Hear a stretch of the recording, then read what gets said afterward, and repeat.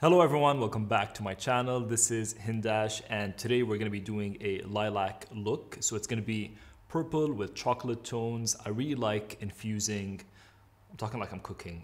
Not infusing, I'm not really cooking. I love using chocolate brown with color. So I feel like that makes it really wearable. So any color you're thinking of wearing, add a bit of that warm chocolate tone into it. And it really ties it together in such a nice way. Today I decided to go for lilacs. I feel like lilac and purples are very flattering. They work on all skin tones from very fair to very dark. So I think that's a color worth looking into.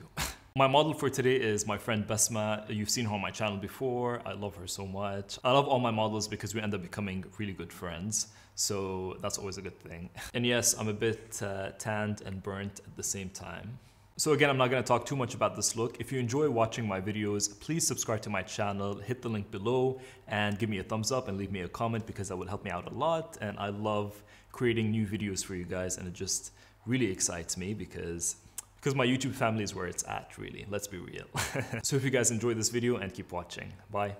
Alright, so I'm going to start off with skincare, and to freshen up her skin, I'm using the Caudalie Moisturizing Toner. And this is just going to freshen up her skin, clean any traces of makeup that have been left behind from cleansing.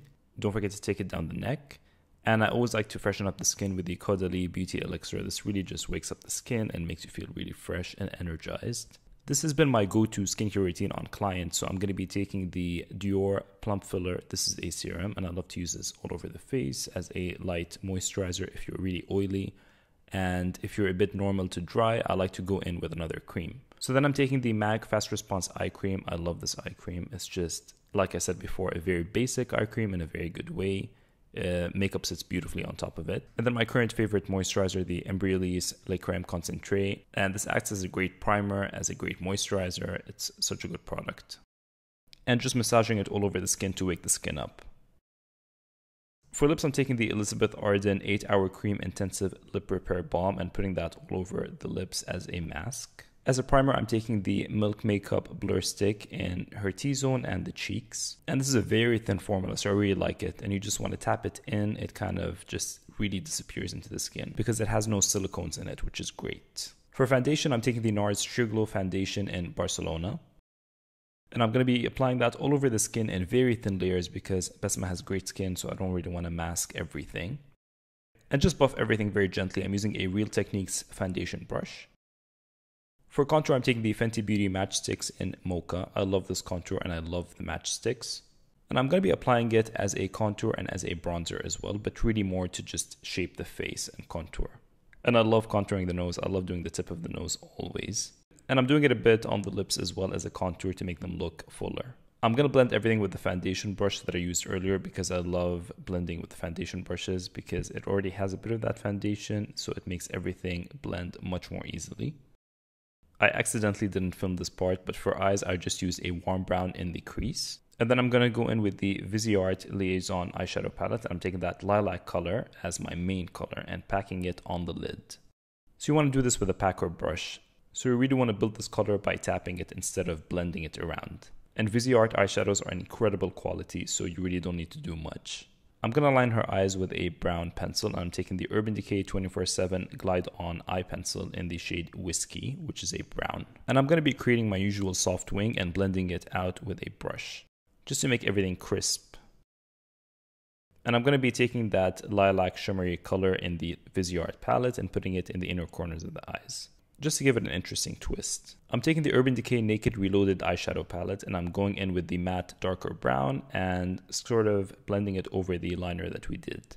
And I'm going to take that warm brown in the palette and just intensify the crease a bit more because we've done a lot of color work back and forth, so you might lose a bit of that edge. For mascara, I'm taking the Hourglass Caution Mascara and I'm letting Basma do the work.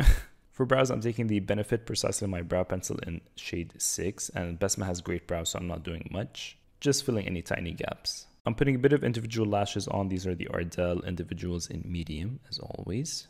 I love these. For concealer, I'm taking the Too Faced Born This Way Super Coverage Concealer in the shade Golden Beige. And I'm going to dot that lightly in areas that I want to conceal and highlight. And I'm blending everything in with a Real Techniques setting brush. This brush is one of my favorite brushes. It is the setting brush and I use it for everything. You can use it for foundation, for cream blush, cream highlight, pour powder. You can use it as a big eyeshadow brush if you wanted to. Such a good brush. And as you can see, it blends concealer so beautifully because it's like just the right size. For cream blush, I'm taking the Nude Stix Nudies Matte in Sunset Strip. I've pretty much been obsessed with this blush lately. And again, I'm taking that Real Techniques setting brush, using it for pretty much everything. And with cream blush, I really love to stipple the blush on and kind of blend the edges as I go. Using my setting brush again, I'm taking the Laura Mercier Translucent Loose Setting Powder and setting the face very lightly and strategically. Because Basma doesn't really need a lot of powder, so I'm just setting the under eyes and a bit of the highlight areas, keeping the cheeks powder free. For blush, I'm taking the Laura Mercier Blush Color Infusion in the shade Fresco. And this is a really light beige tan color with a bit of a shimmer through it. And because I'm not using highlighter, it's going to kind of give the cheeks a healthy glow because Basma doesn't like highlighter.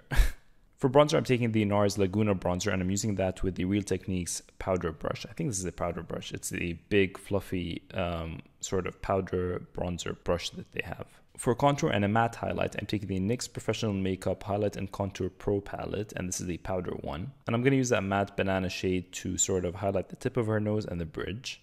And I love doing this trick. And then taking the two sort of more neutral contour colors and putting that on the lower tip of the nose to really lift, and across the bridge. And then I'm just going to tap everything in with my foundation brush just to make sure everything's blended, and re-intensifying the highlights with a bit of the Laura Mercier translucent powder. For lips, I'm using the Huda Beauty Lip Contour in Spice Girl. I'm just lining the lips and filling them in completely because I really want that grunge grayish lip color. And for lipstick, I'm using the MAC Bronx lipstick and patting that on top. I'm going to set her face with the Urban Decay All Nighter setting spray. I haven't used this setting spray in a while and it's a fantastic one. So good. Because I'm going for that matte base. And that completes the look. I hope you guys really like this look. I love doing more pops of color with neutrals. And let me know what you think in the comments below. Don't forget to subscribe and I will see you in the next video. Bye.